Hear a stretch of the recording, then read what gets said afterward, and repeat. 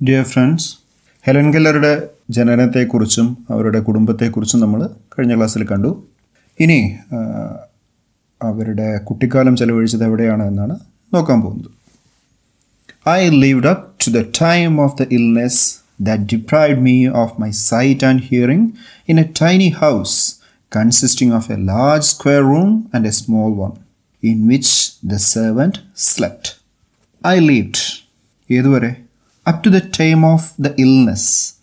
ആ ഇൽനെസ് ഉണ്ടാകുന്നത് വരെ ഞാനവിടെ ജീവിച്ചു.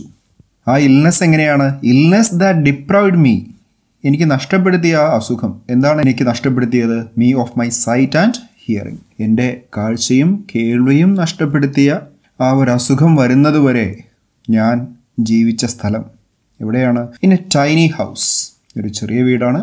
Consisting of A large square room and A small one. ആ ചെറിയ വീട്ടിൽ ഒരു സ്ക്വയർ ഷേപ്പിലുള്ള വലിയൊരു മുറിയുണ്ട്, അതുപോലെ തന്നെ ചെറിയ മറ്റൊരു മുറിയുമുണ്ട്.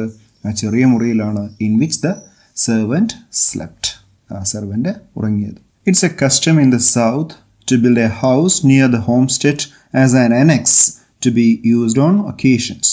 ഇപ്പോൾ ഇത് സാധാരണ പതിവാണ്. ഇറ്റ്സ് എ കസ്റ്റം, ഒരു ആചാരം പോലെയാണ്, അല്ലെങ്കിൽ സാധാരണ it's common in south. South പ്രദേശത്ത് സാധാരണയായിട്ട് ചെയ്യുന്ന ഒരു രീതിയാണ് എന്ത്? To build A small house near the home state. തറവാട് പുരയിടത്തിൻ്റെ, അതായത് വലിയ പുരയുടെ മെയിൻ ഹൗസിൻ്റെ അടുത്തായിട്ട് തന്നെ ഒരു ചെറിയ ഹൗസ് ഉണ്ടാക്കുക എന്നുള്ളത്.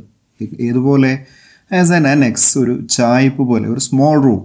അതുപോലെ to be used on occasions, ചില അവസരങ്ങളിലൊക്കെ ഉപയോഗിക്കാൻ വേണ്ടിയിട്ട്, അല്ലേ, ചില പ്രത്യേക അവസരങ്ങളിൽ ഉപയോഗപ്പെടുത്താനാണ് അത്തരത്തിലുള്ള ചെറിയ വീടുകൾ തറവാട് ഗൃഹത്തിന് തൊട്ടടുത്തായി പണിതിരുന്നത്.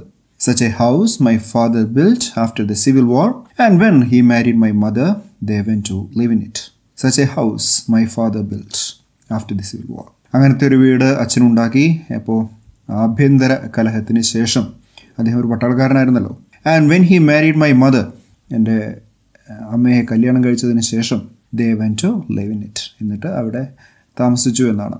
It was completely covered with vines, climbing roses and honeysuckles.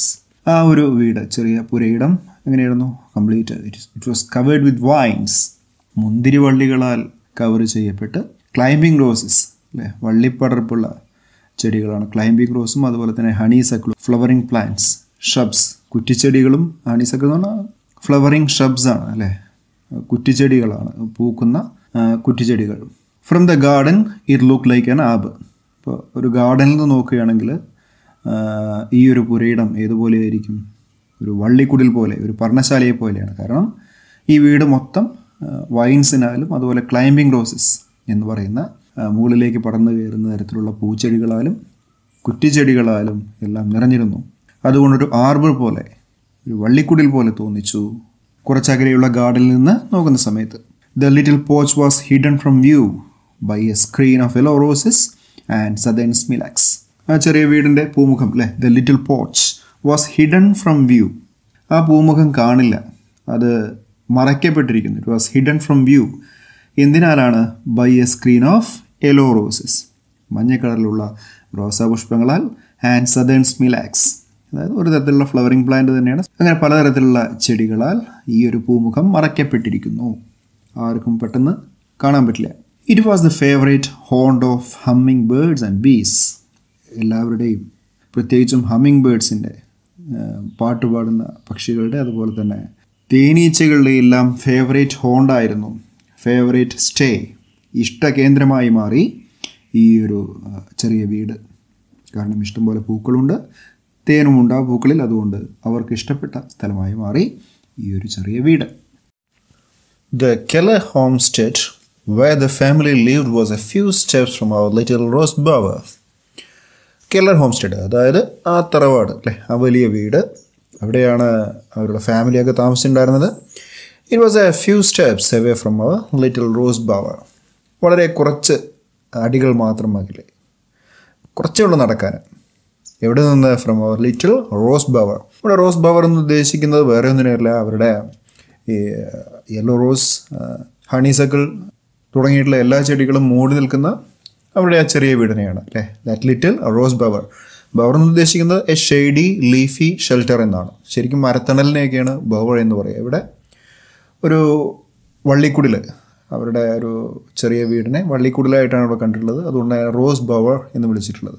Okay, അങ്ങനെ തൻ്റെ ആ ചെറിയ വീട്ടിൽ നിന്ന് തൊട്ടടുത്താണ് കെല്ലർ ഹോം സ്റ്റേ ഉള്ളത്.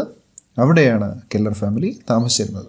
ആ വലിയ വീടിനെ ആളുകൾ ഐവി ഗ്രീൻ എന്ന് വിളിച്ചു, അല്ലെങ്കിൽ അത് അറിയപ്പെടുന്നത് ഐവി ഗ്രീൻ എന്നായിരുന്നു. കാരണം because the house and the surrounding trees and fences were covered with beautiful English IV.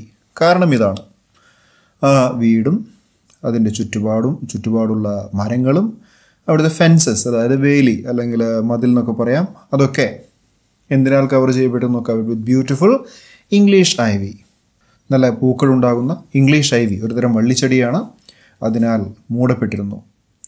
It's old fashion garden was the paradise of my childhood. അപ്പോൾ ആ വീട്ടിലെ പഴയ രീതിയിലുള്ള അല്ലെ ഓൾഡ് ഫാഷൻഡ് ആയിട്ടുള്ള ഗാർഡൻ, അതായിരുന്നു എൻ്റെ കുട്ടിക്കാലത്തെ സ്വർഗം എന്നത്. കാരണം അന്ധയാണ്, ചെവി കേൾക്കില്ല, എല്ലാം ആസ്വദിക്കുന്നത് മറ്റുള്ള ഇന്ദ്രിയങ്ങൾ കൊണ്ടാണ്, പ്രത്യേകിച്ചും സ്മെല്ല് കൊണ്ട്.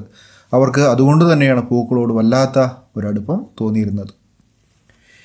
Even in the days before my teacher came, I used to feel along the square, stiff boxwood hedges, and guided by the sense of smell, would find the first violets and lilies. Even in the days, ആ ദിവസങ്ങളിൽ പോലും, even എന്ന് പറഞ്ഞാൽ പോലും എന്നുള്ള അർത്ഥത്തിലാണ് even ഉപയോഗിക്കുക. Even that lazy child pass the exam, ആ ലേസി ആയിട്ടുള്ള കുട്ടി പോലും പരീക്ഷയിൽ പാസ്സായി അല്ലെ, ഈവൻ പോലും. Even in the days before my teacher came, എൻ്റെ ടീച്ചർ ഇങ്ങോട്ട് വരുന്നതിന് മുമ്പ് പോലും, അതായത് ടീച്ചർ എന്ന് ഉദ്ദേശിക്കുന്നത് ആനി സലിവനാണ്. ഹെലൻ കെല്ലറെ ഏറ്റവും കൂടുതൽ കുട്ടിക്കാലത്ത് സ്വാധീനിച്ച, അവരുടെ സ്വഭാവത്തെ ഒരുപാട് വികസിപ്പിച്ച വളരെ പ്രശസ്തയായ ഒരു ടീച്ചറാണ് ആനി സലിവൻ. അവരുടെ വരവിന് ഒരുപാട് മുമ്പ് തന്നെ I used to feel, used to മുമ്പ് പതിവായിട്ടൊരു കാര്യം ചെയ്യാറുണ്ട്, ആ ചെയ്യുന്ന കാര്യത്തിനെ എക്സ്പ്രസ് ചെയ്യാനാണ് യൂസ്ഡ് ടു എന്ന് പറയുക അല്ലേ. ഐ യൂസ്ഡ് ടു പ്ലേ, ഞാൻ കളിക്കാറുണ്ടായിരുന്നു, മുമ്പ് പതിവായിട്ട് കളിക്കാറുണ്ടായിരുന്നു. അതാണ് പാസ്റ്റിൽ നടക്കുന്ന അല്ലെങ്കിൽ പാസ്റ്റിൽ ചെയ്യുന്ന ഒരു റെഗുലർ ആക്ടിവിറ്റിയെ സൂചിപ്പിക്കാനാണ് യൂസ്ഡ് ടു ഉപയോഗിക്കുന്നത്. ഐ യൂസ് ടു ഫീൽ, ഞാനങ്ങനെ തൊട്ട് നോക്കാറുണ്ട്. I used to feel along the square stiff boxwood hedges. Boxwood hedge എന്ന് വെച്ചാൽ ബുഷസ് അല്ലേ, സ്ക്വയർ ഷേപ്പിൽ ഡിസൈൻ ചെയ്തിട്ടുള്ള സ്റ്റിഫായിട്ടുള്ള എന്ന് വെച്ചാൽ റിജിഡ്, വളരെ കുറ്റിച്ചെടിയാണല്ലോ, ബുഷസാണ്, അതുകൊണ്ട് തന്നെ വളരെ സ്റ്റിഫായിട്ടാണ് നിൽക്കുന്ന, വടി പോലെ നിൽക്കുന്നതാണ്. അങ്ങനെയുള്ള ബോക്സ്വുഡ് ഹെഡ്ജസ്, ബുഷ് ഫെൻസ് അല്ലേ, ആ ബുഷസിനെയൊക്കെ തൊട്ടുകൊണ്ട് ഞാൻ നടക്കുമായിരുന്നു. എന്നെ നയിക്കുന്നത് എന്താണ്? എന്നെ മുമ്പോട്ട് നയിക്കുന്നത് I was guided by sense of smell. പൂക്കളുടെ മണമായിരുന്നു എന്നെ മുന്നോട്ട് നടത്തിച്ചിരുന്നത്. ഇതിൻ്റെയൊക്കെ മണമെന്ന് നോക്കാം. Would find the first violets and ലിലീസ്. അങ്ങനെ ഞാൻ കാണും എന്ത്? പ്രഭാതത്തിൽ ആദ്യം വിരിയുന്ന വയലറ്റ്സ്, അതുപോലെ തന്നെ ലിലീസ്, ഇതിനെയൊക്കെ ഞാൻ കാണാറുണ്ട്. മനക്കണ്ണുകൊണ്ട് അതിൻ്റെ സ്മെല്ല് ആസ്വദിച്ചുകൊണ്ട് ഞാൻ കാണാറുണ്ട്. അങ്ങനെയാണ് പറയുന്നത് അല്ലേ. There too, അവിടെയും after A fit of temper, എന്നുവെച്ചാൽ എനിക്ക് ദേഷ്യം വന്നതിന് ശേഷം, A fit of temper means A sudden short period of uncontrolled anchor, വല്ലാണ്ട് ദേഷ്യം പിടിച്ചിരിക്കുന്ന ആ സമയത്ത് ഞാൻ എന്ത് ചെയ്യും? I went to find comfort and to hide my hot face in the cool leaves and grass. അപ്പോൾ എനിക്ക് ആകെപ്പാടെ ചൂടാകുന്ന സമയത്ത്, ആകെ പ്രാന്ത് പിടിച്ചിരിക്കുന്ന സമയത്ത് ഞാൻ എങ്ങോട്ട് പോകും? I went to this garden wear violets and ലിലീസ് were blossomed and I found comfort there എന്നാണ് അവർ പറഞ്ഞത്. അവർക്കവിടെ ആശ്വാസം കണ്ടെത്താൻ സാധിച്ചു. എന്നിട്ടോ and hide my hot face, എൻ്റെ ആംഗ്രി ഫേസ്, ദേഷ്യം കൊണ്ട് ചുവന്ന ആ മുഖം ഞാൻ അവിടെ ഒളിപ്പിച്ചു. എവിടെ? In the cool leaves and grass. അവർക്ക് സമാധാനം ഒരുപാട് കിട്ടിയിരുന്നത് ഈ ഒരു ഗാർഡനിൽ ചെന്നിരിക്കുമ്പോഴാണ്. വാട്ട് ജോയ് ഇറ്റ് വാസ്, എന്തൊരു സന്തോഷമായിരുന്നു അത്. To lose myself in that garden of flowers, എന്നെ തന്നെ ടു ലൂസ് മൈസെൽഫ് മീൻസ് സ്വയം മറക്കുക. എവിടെ ചെന്നിരുന്നിട്ട്? In that garden of flowers, ആ പൂച്ചെടികൾക്കിടയിൽ ചെന്ന് സ്വയം മറന്നിരിക്കുന്നത് എന്ത് സന്തോഷകരമായ ഒരു കാര്യമാണ്. To wander happily from sport two spot ഒരു സ്ഥലത്ത് നിന്ന് മറ്റൊരു സ്ഥലത്തേക്ക് അങ്ങനെ അലഞ്ഞു തിരിഞ്ഞ് നടക്കുക സന്തോഷത്തോടു കൂടി. Until coming suddenly upon a beautiful vine. ഏതുവരെ നടക്കും? ഒരിടത്തു നിന്ന് മറ്റേ അറ്റത്തേക്ക് ഇങ്ങനെ നടക്കും. ഏതുവരെ? ആ അറ്റം ഏതാണെന്ന് പറയുന്നത് until coming suddenly upon a beautiful vine. വളരെ മനോഹരമായിട്ടുള്ള മുന്തിരിവള്ളികൾ നിൽക്കുന്ന ആ സ്ഥലം വരെ. എങ്ങനെയാണ് ആ മുന്തിരിവള്ളികളാണ് അവിടെ എന്നവർ തിരിച്ചറിയുന്നത്? I recognized it by its leaves and blossoms. അതിൻ്റെ ഇലകൾ തൊട്ടുകൊണ്ട്, അതിൻ്റെ പൂക്കൾ സ്മെല്ല് ചെയ്തുകൊണ്ട്, അതിനെ ഫീൽ ചെയ്തുകൊണ്ട് അപ്പോൾ എനിക്ക് മനസ്സിലാകും താൻ ആ സ്ഥലത്തെത്തിയിരിക്കുന്നു. I knew it was the vine which covered the tumbled down summer house at the farther end of the garden. അപ്പോൾ അവർക്ക് മനസ്സിലാവും അല്ലേ, അതിൻ്റെ ലീവ്സിനെ ടച്ച് ചെയ്യുമ്പോൾ അതിൻ്റെ പൂക്കളുടെ സഹായത്താലൊക്കെ അവർക്ക് മനസ്സിലാകും താൻ അറ്റത്തെത്തിയിരിക്കുന്നു. I knew it was the vine. അത് വൈൻ ചെടികളാണ്. which covered the tumbled down summer house.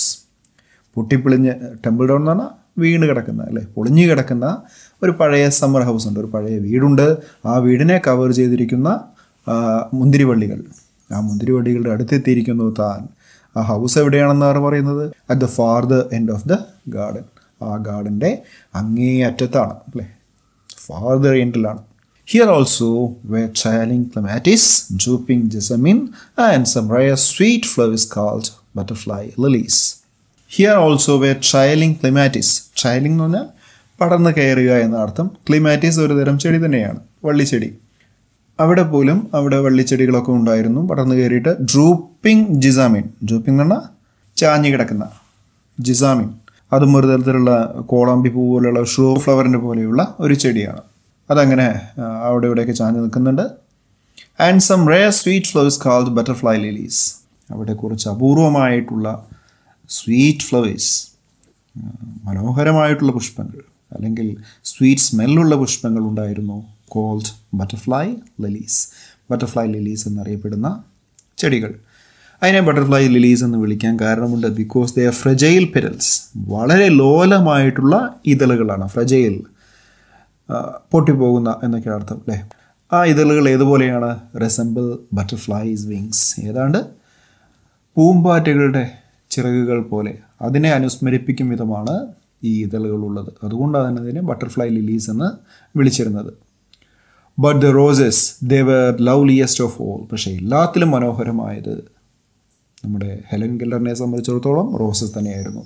Never have I found in the green house of the north such heart satisfying roses and climbing roses of my southern home. ഏറ്റവും മനോഹരമായിട്ട് the loveliest of all are rose flowers. Never have I found. I have never found in the greenhouses of North America. North അമേരിക്കയിലെ ഒരു green ഹൗസസിലും, അതായത് ഇങ്ങനെ ചെടികൾ നിറഞ്ഞു നിൽക്കുന്ന ഒരു വീട്ടിലും ഞാൻ കണ്ടിട്ടില്ല. എന്ത് കണ്ടിട്ടില്ല? Such heart satisfying roses.